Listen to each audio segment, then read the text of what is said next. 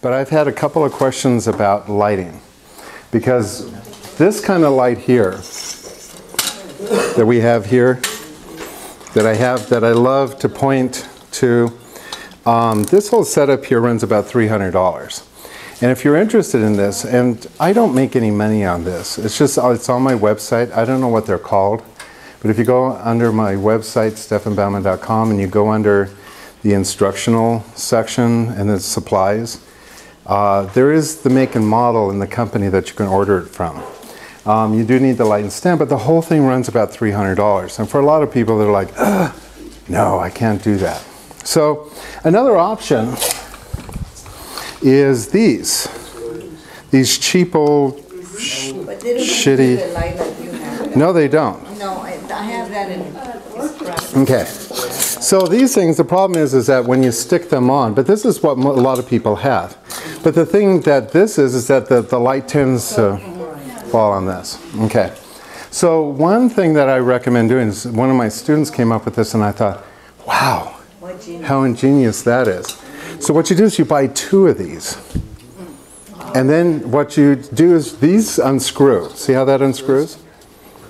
And so what you do is you go and get yourself duct tape, this silver aluminum duct tape, and you take the other one apart. You take this hood off and you duct tape it to the front of this.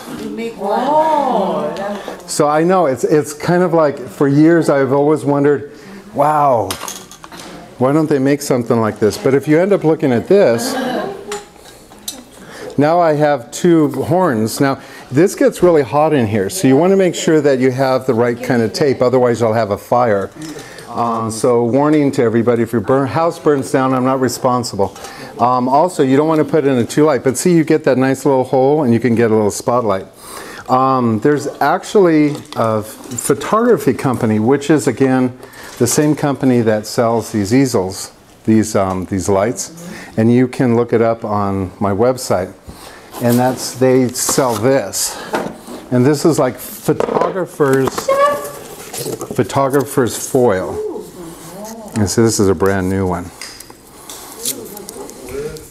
Where do you get that? At a photography store, or if you go to my website, stefanbaumann.com. And this is not listed, but the same company that sells these sells all the photographic stuff. And what this is photographer's foil. And it's black, so you don't get reflections from it. And you can actually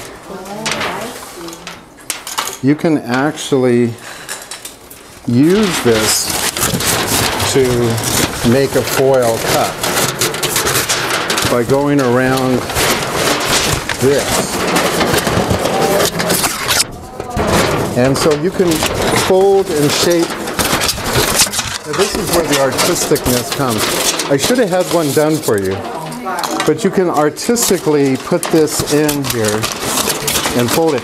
And I thought, one of my students came in with this and I thought, wow, where do they sell that? And she ended up getting it for my birthday. But,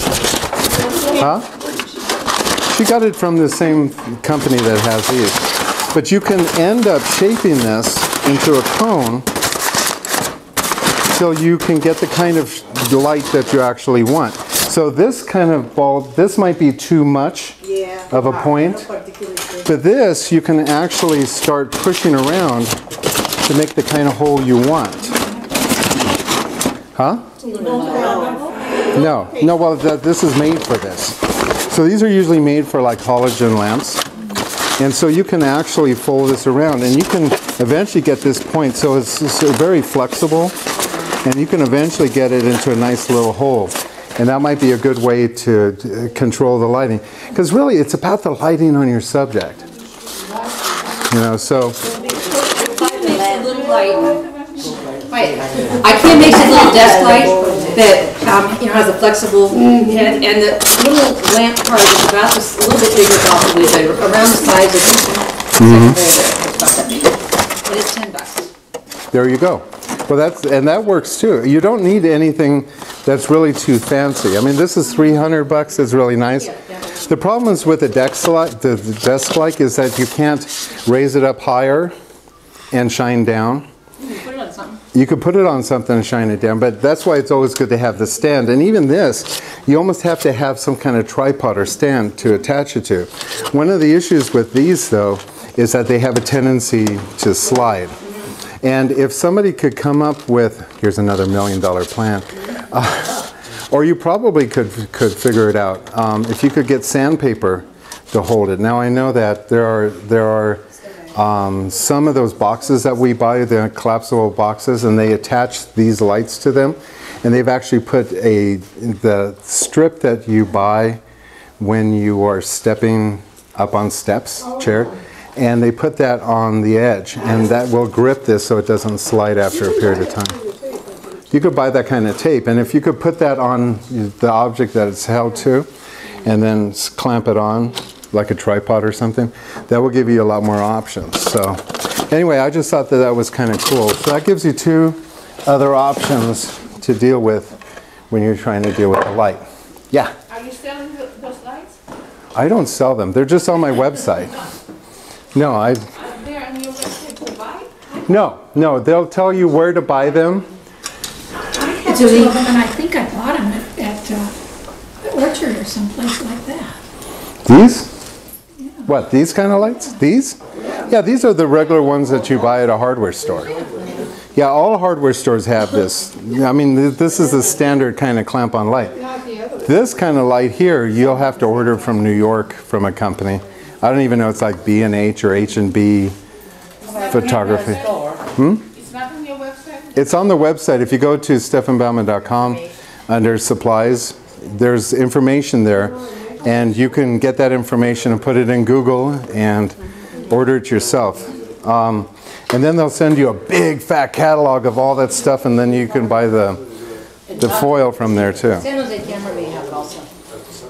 Yeah. So, They have a lot of stuff. yeah. Oh, if you have the model number of that light, you could probably go into any camera store and they can order it for you.